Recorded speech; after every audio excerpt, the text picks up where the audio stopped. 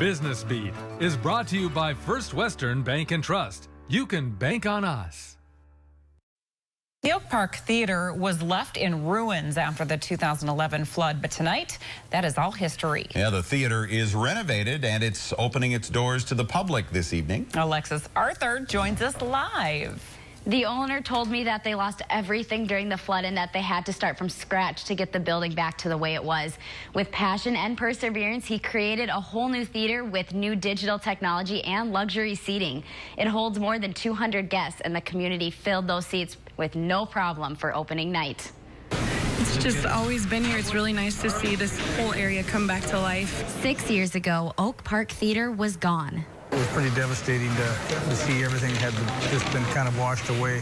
Everything needed to be replaced. Chairs, plumbing, and equipment. It was pretty weird walking in here after the flood and seeing all the seats that had been underwater. I used to come down here all the time, and I've been coming here for years, and it's really close to my neighborhood.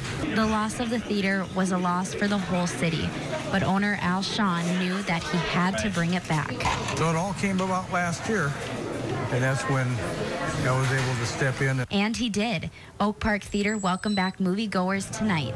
Something like this is really important for mine as a second choice and as a more broad choice in being able to get affordable entertainment. It's just really a good thing to see come back after the flood. It's a second-run movie theater that charges $3 a person. So you got cheap popcorn, and I'm loving it.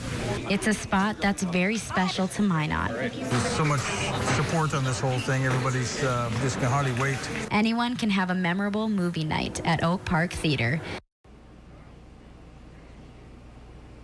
Tonight, guests were so excited to be in the new theater while they watched Passengers or Manchester by the Sea. If you missed tonight's movies, tomorrow the Disney movie Moana will be playing at 2 and 4. That's Moana, and I saw that not too long ago with my grandchildren, too. For $3, yeah, well, you're taking me to a movie. I paid more than that for it. Yeah, all right. And they also have, it can also be used for plays and concerts as well, so lots of good purposes. Thanks, Alexis. Coming up, a few more chances for snow. Just what, when, where, why? Well, we'll let Darrell answer all those questions.